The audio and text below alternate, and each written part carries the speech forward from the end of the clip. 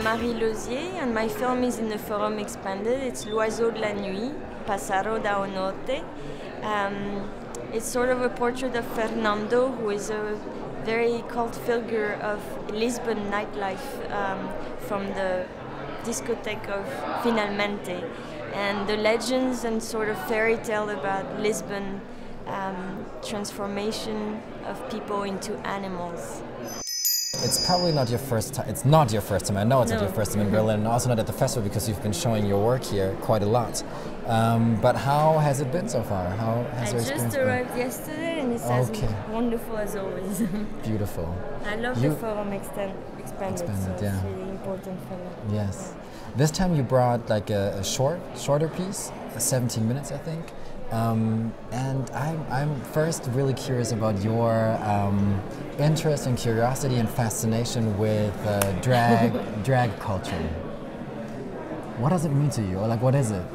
It's hard to explain because I think it's a very natural environment for me. From first day I've ever made film, which was with the Kuchar brothers, twin brothers from New York, who are both queer and who also make films with their friends, and also dress up with dresses and make up their own boys and company. So for me it was very easy to sneak into this pattern and lifestyle in New York City. And it's a very, I don't really dissect it or analyze it. Right. It's a very normal environment, and many of the people that I've met through my work, through many of the films, have been more or less in that environment and media, from Genesis to some are not, but it's always it's a very underground film world, and in that world there's not this delimitation of narration and fiction and more classical, so you can actually push the barrier of anything. What kind of beauty do you find there? Oh, it's so beautiful to see a man dressed with a dress and makeup, because suddenly the body, since I really, a lot of the work is about the movement of the body and how every person has a different way of walking, being, and everything. And I think when you put men into dresses, or you work with crossing lines on every level, it's freedom, and it's kind of a beautiful way to accentuate that freedom and that way of changing your vision of things. It's a very playful world. And in this period, or in this project, you actually follow a Portuguese legend. Fernando, Deborah Krystal. Yes.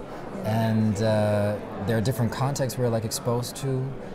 First of all, how did you meet, or like what's the relationship background? I mean, Fernando is someone I've really discovered thanks to João Pedro Rodrigues, because I have a really beautiful friendship with João Pedro, and my introduction to Lisbon has been from the nights I spent with João Pedro, who would take me to this little disco place that is only open very late at night, that is so tiny, and it's called Finalmente.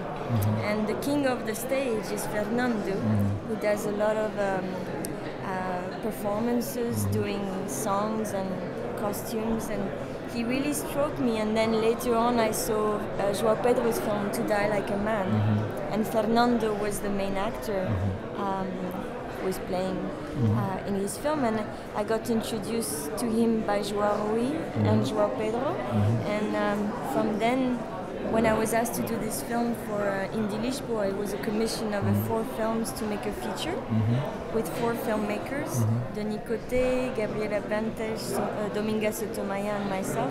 It was almost evident that to me the film had to be about the night, and with the main actor being Fernando.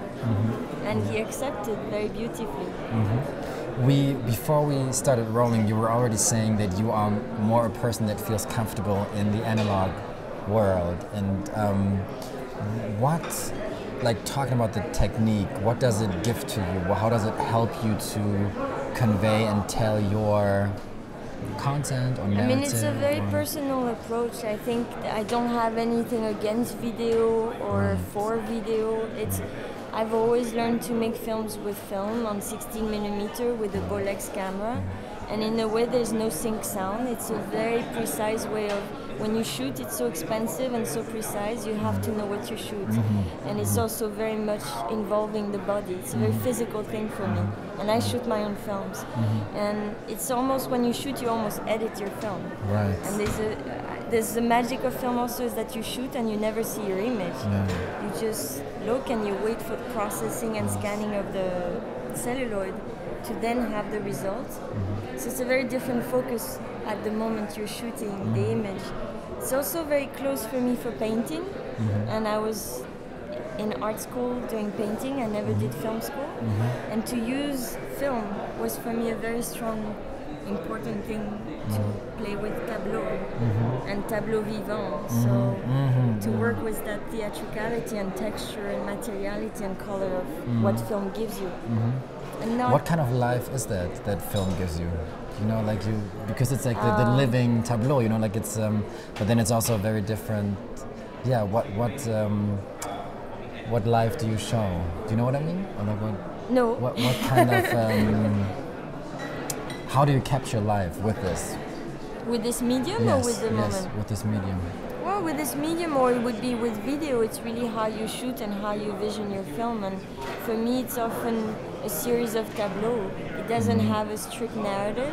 It's more like I draw. Actually, I draw every scene. Yes. And then I set up the environment.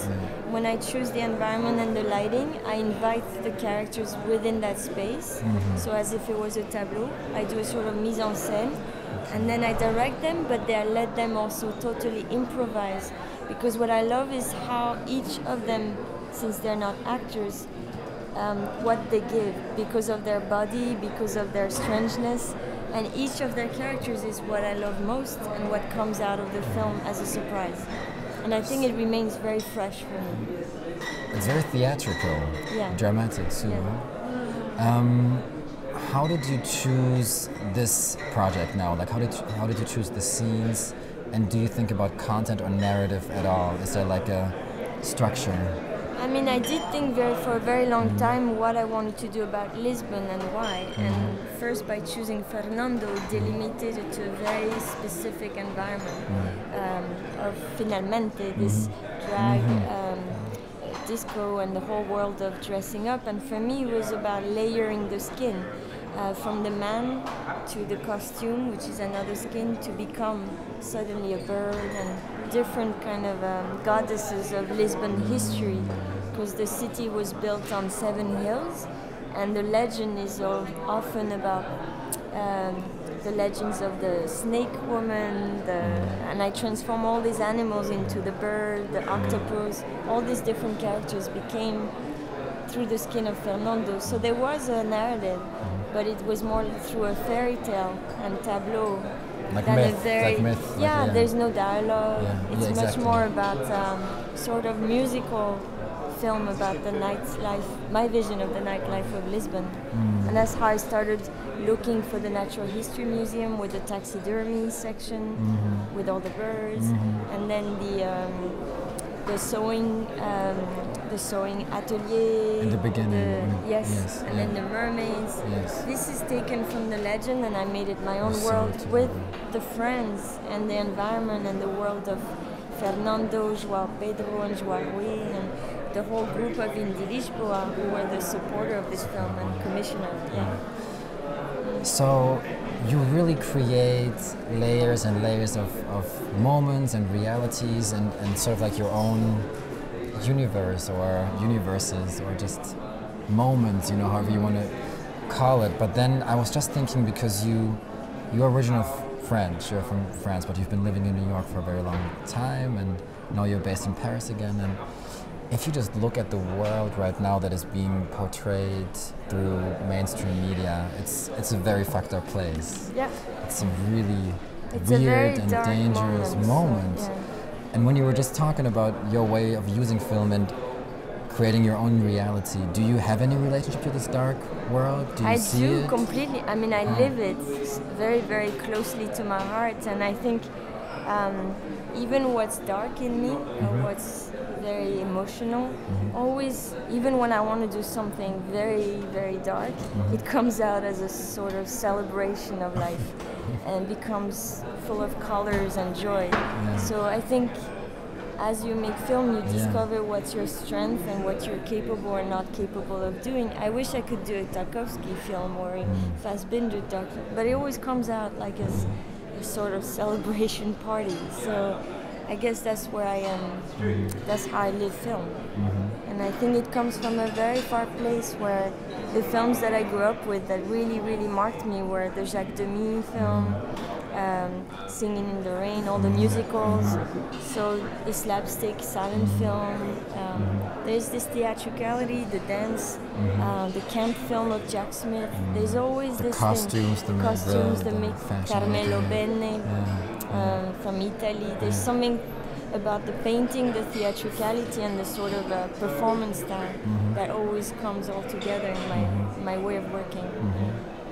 And what are your feelings and hopes and thoughts about the current state of the world?